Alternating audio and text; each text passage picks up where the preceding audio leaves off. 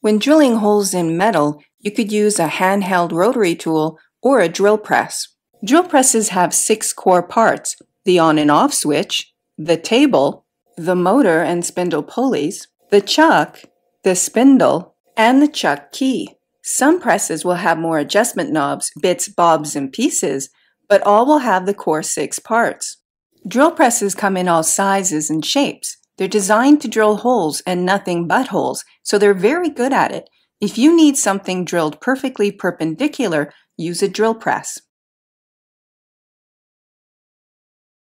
Generally, large drill presses are designed to drill large holes, and small presses for small holes. It's mainly to do with RPMs, torque, and motor size, basically power.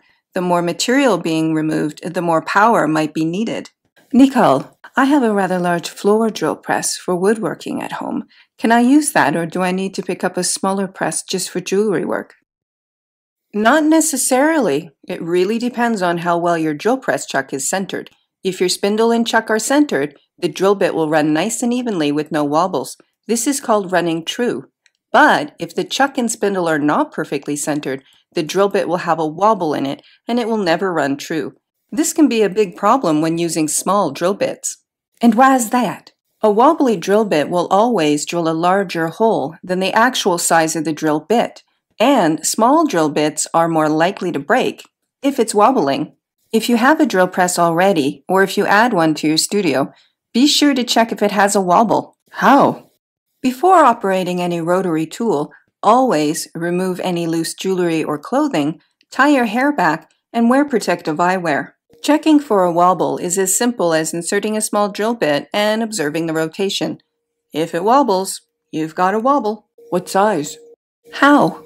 I'd use a 1mm drill bit, and this is how you do it. A drill press chuck can be opened and closed quickly by hand. Close the chuck all the way, then slowly open it until the drill bit will slide in. Tighten the chuck first by hand, then with a key.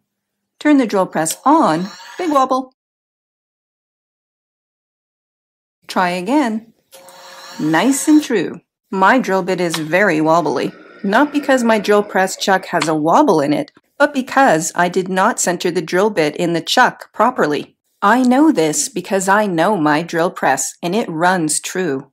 It's very easy to off-center a drill bit, so keep an eye on that. If you know your press runs true, and you've double-checked to be sure the drill bit is centered in the chuck, but there's still a wobble, you've got a bent drill bit. Don't use it. Throw it away, but not into a garbage bin. Always dispose of sharps safely in a plastic container with a screw-top lid. I use an old ammonia bottle. It's where all of my broken saw blades, used scalpels, bent or broken drill bits end up. And don't forget to label it. Before you drill, you'll need to make a center punch. A center punch is a small divot in the metal which will catch the drill bit, so it doesn't skitter around on the metal, making a mess. You'll need a steel block, a soft hammer, and a center punching tool. Remember, you're not trying to go through the metal with the center punch. That's what drill bits are for. You should not see any big bumps on the backside. You just need to hit hard enough to create a divot which the drill bit can snug into, without putting any bumps on the backside. Always drill into a piece of wood.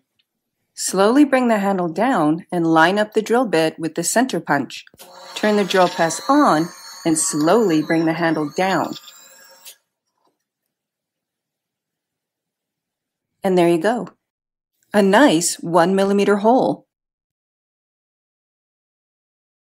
Alternatively, you could use a handheld rotary tool to drill your holes with, such as a flexible shaft, which you can purchase at your local jewelry supply store or maybe your local hardware store for around $300 US. But there are also economy versions which will cost as low as $100. But a Dremel-like handheld rotary tool from your local hardware store could cost as low as $20. Look for sales. I have a Fordham, which is a high-end flexible shaft. At $300, it's a bit pricey, but I've had mine for 25 years, and it's still working just as well as when I first purchased it.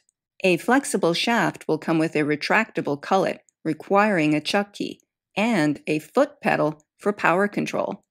Use the key to close the cullet all the way. Slowly open the cullet until you can slide the drill bit in. Tighten with the key. Wobble. It's really easy to off-center a drill bit. Wobble. Try again, running true.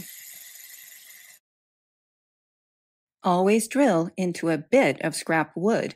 A little bit of wax will help with a smoother cut. Do not try to drill with your hand floating above the wood. Brace your hand against the wood. This will help stabilize your hand. Snug the drill bit into the center punch. Start the drill slowly and push down. And there you have it, a nice drilled hole. A handheld Dremel-like rotary tool will come with a selection of cullets and an on and off switch with a few power settings to choose from. Because the cullets are a specific size, regular drill bits will not work. You'll need to get a drill bit with a tapered mandrel. Find the cullet which fits your drill bit and tighten the cullet. Bring your motor on to a medium speed. As with the Fordham, stabilize your hand on the wood. Snug the drill bit into the center punch and push down. And there you have it, a nice hole. Regardless of what tool you use to drill your holes, always read the manufacturer's instructions. They're full of tips and tricks, not to mention safety information.